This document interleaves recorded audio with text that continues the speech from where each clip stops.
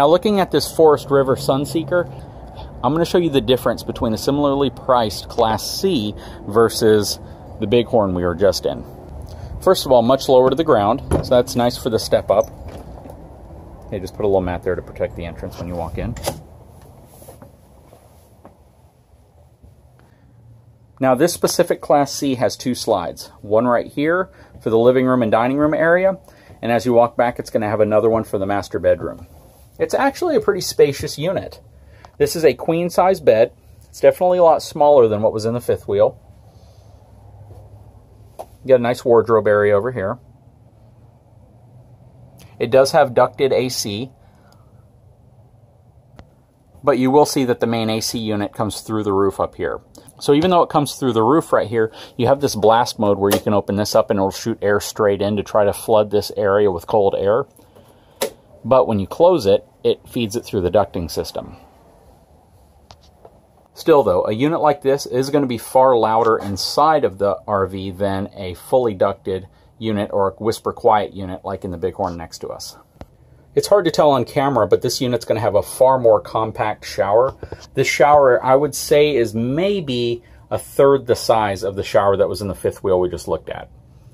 Your taller folks might even have to use this little access up here to fit their head and use the hose to reach their head if they're going to take a shower in a unit like this.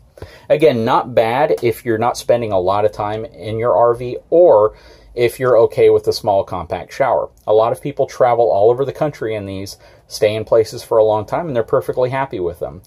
If you have a large family, it is going to be a more cramped area though.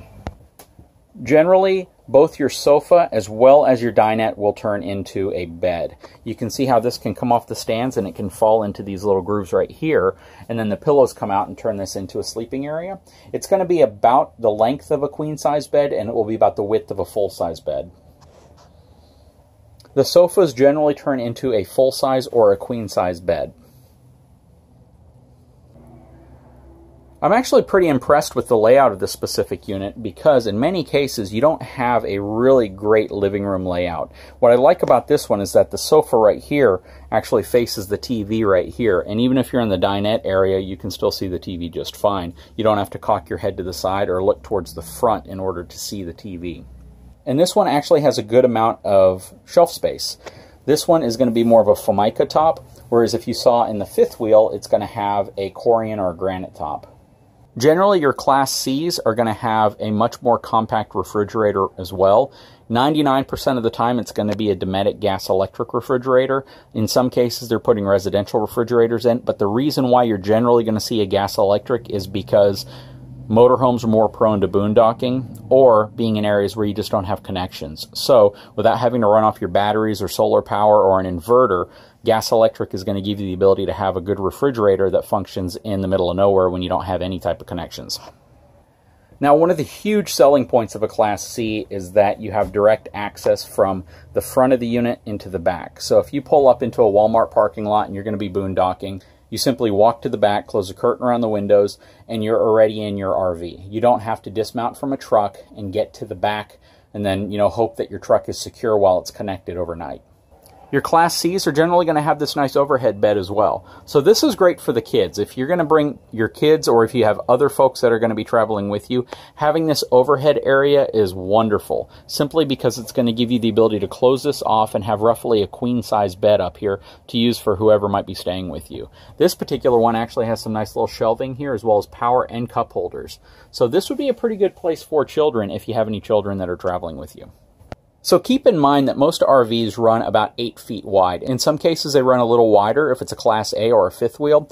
But one thing you'll notice about the slides on these, even though they're very long slides, the slide on this Class C does not go in or out very far. This is only about 1.75 feet deep, whereas if you look at, for instance, the Bighorn next to us, the slide is going to come out about 2 to 3 feet. So it actually makes the interior volume of the fifth wheel much, much larger than a Class C just because of how far out those slides extend.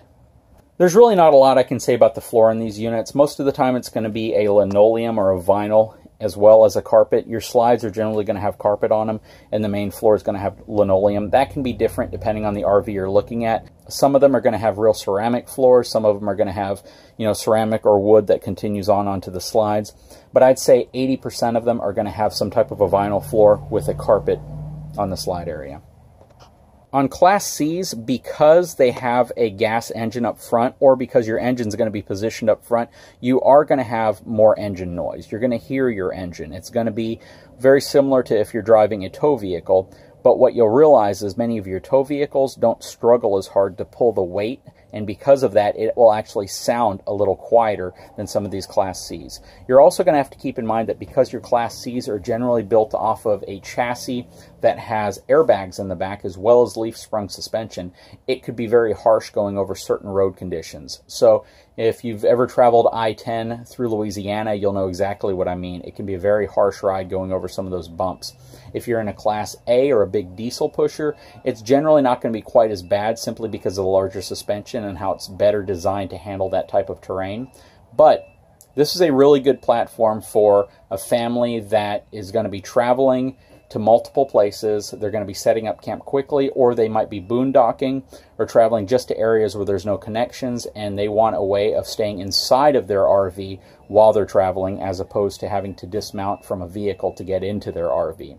These are very popular floor plans. A lot of people rent these floor plans to try them out, and I would honestly tell you that if you are looking for a mobile platform that gives you an all-in-one, even with some tow vehicle capability, what I mean by that is being able to hitch up a car behind the unit, a Class C is a good RV to look at. You really get a lot for the money considering you're getting the vehicle as well as the RV all in one unit, and it's a relatively compact unit, so you might be able to take it to certain campgrounds that you might not be able to fit a fifth wheel, either by length or even height.